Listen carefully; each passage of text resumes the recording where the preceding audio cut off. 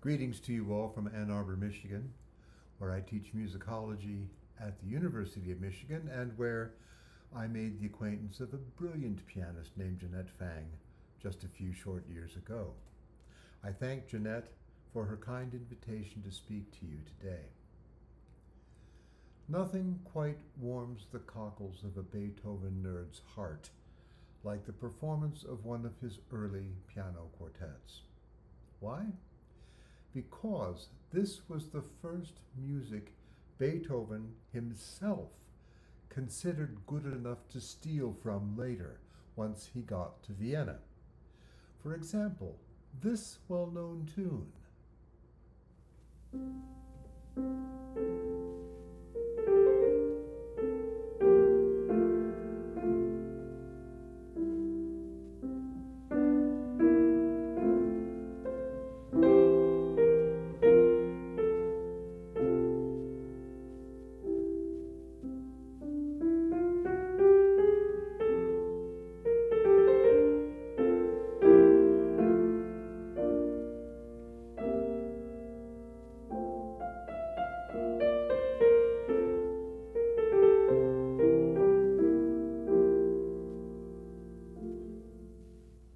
We may recognize this as the slow movement of the sonata in F minor, Opus 2, number 1. It actually came from the C major piano quartet that Beethoven wrote as an adolescent in Bonn. The first movement of that same piano quartet yielded a tune for a different sonata, Opus 2, number 3.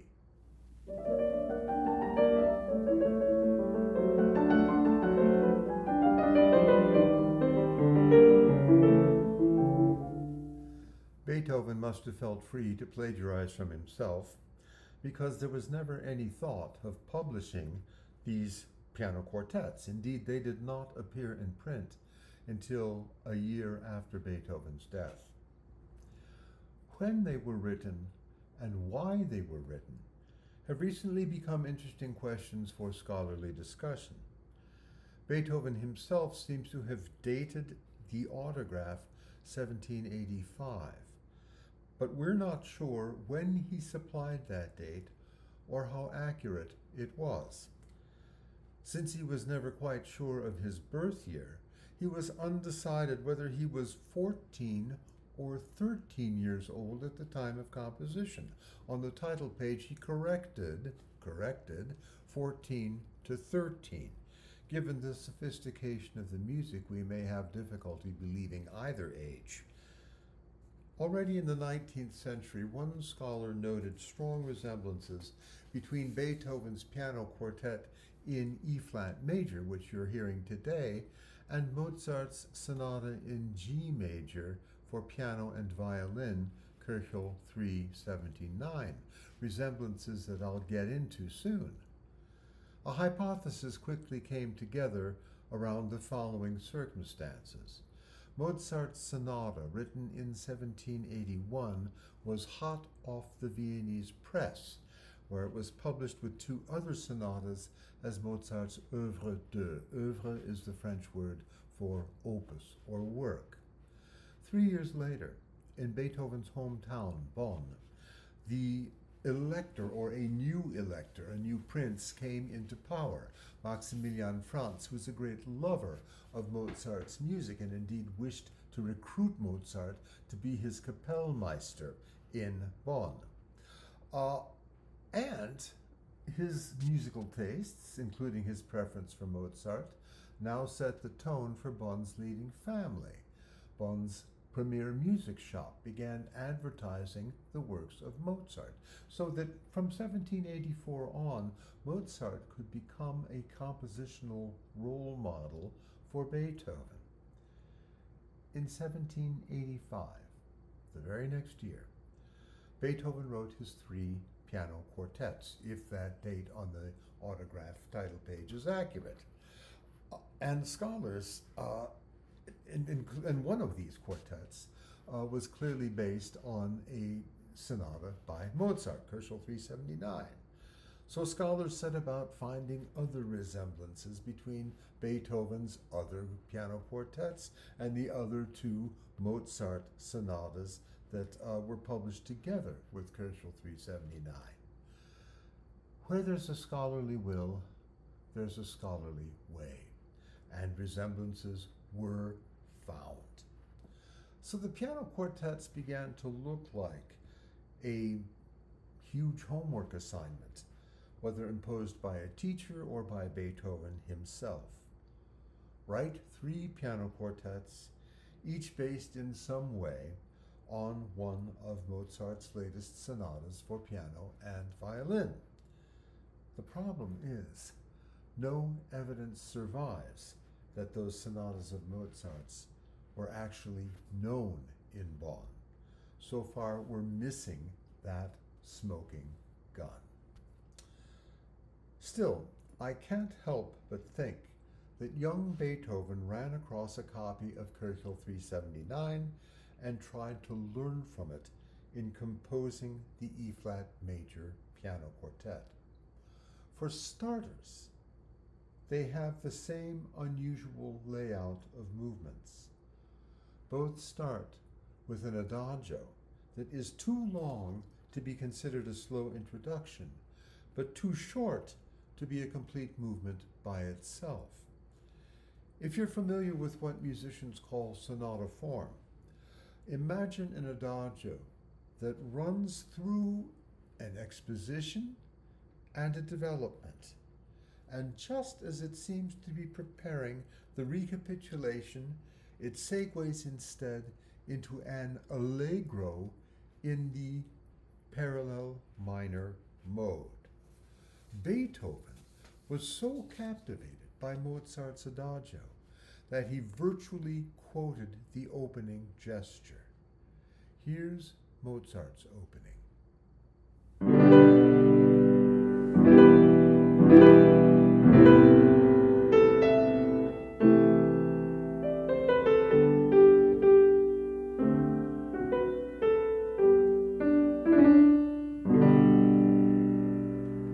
And here's Beethoven's.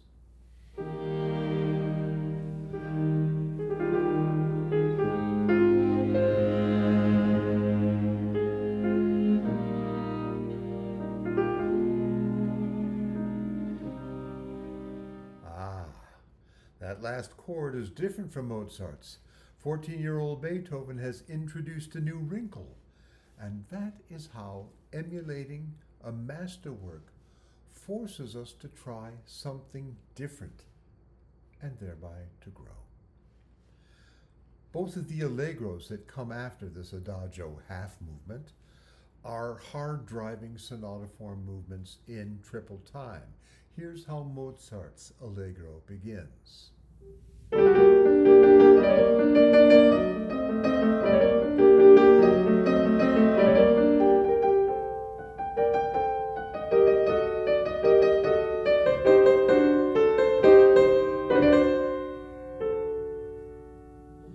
It's kind of a split thematic personality. Emphatic beginning, plaintive continuation. The adolescent Beethoven isn't doing plaintive.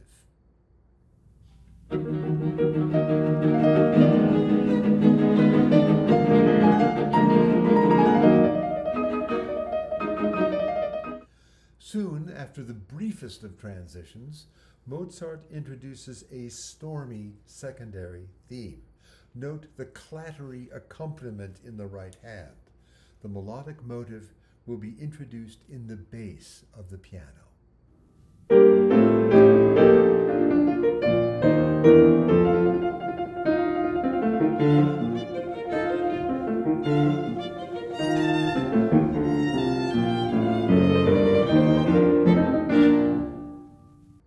You'll hear the same musical features, clattery right hand accompaniment, melody in the bass, in the next theme that Beethoven introduces.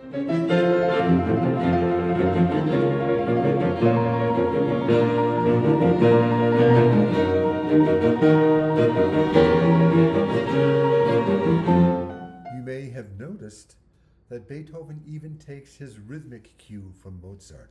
Dom, da da da dom, da da da dom. I should stress that it was fairly unusual in the 1780s to start with a slow movement and continue with a fast movement in the parallel minor mode. The effect is like that of experiencing a gale force cloudburst in the middle of what one expected to be a sunny afternoon. Mozart cast his finale as a set of variations on a theme in 2/4 time, marked Andantino cantabile. The effect is supposed to be relief and contentment after the stormy central movement. Beethoven follows suit, varying a major mode theme in 2/4 time, marked cantabile. Here's how Mozart's theme begins.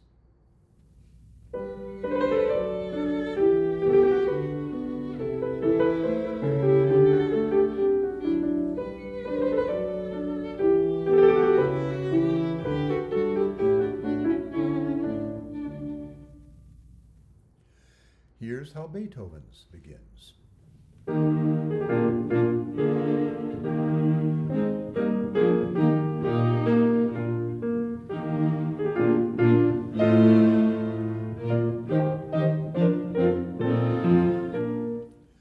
Perhaps the strongest point of resemblance between these finales is in their central variations. Mozart typically cast his central variations in the minor mode, and Beethoven followed his lead here.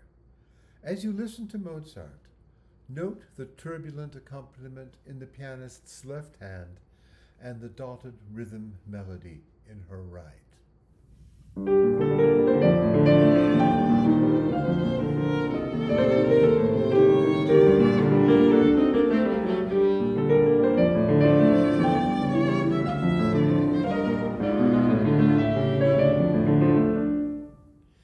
It's as though we were being reminded in this central variation of the stormy central movement.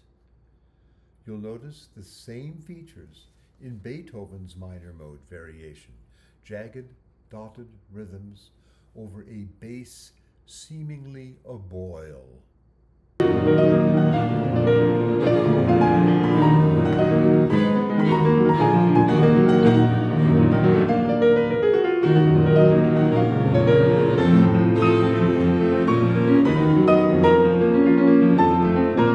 When I'm teaching this music to students, I go through both sonatas, phrase by phrase. I won't inflict that comparison on you. I will assert that Beethoven follows Mozart's lead closely enough in this quartet that his divergences from the model tend to seem like flaws by comparison. That said, before we accuse Beethoven of plagiarism, consider that emulation of models was once the most common way of teaching musical composition. As one 18th century theorist put it, it's okay to borrow so long as you repay with interest. Beethoven had chosen his model wisely and learned as much from it as he could at age 14. As I said, there was never any thought of publishing the result. Indeed, he would go on learning from that sonata of Mozart's, and especially the Adagio half movement at the beginning. And he'd show the fruits of that learning in works as various as the Opus 5 cello sonatas and even the 7th Symphony. But that would be the subject of another lecture. Thanks so much for listening, and enjoy the performance.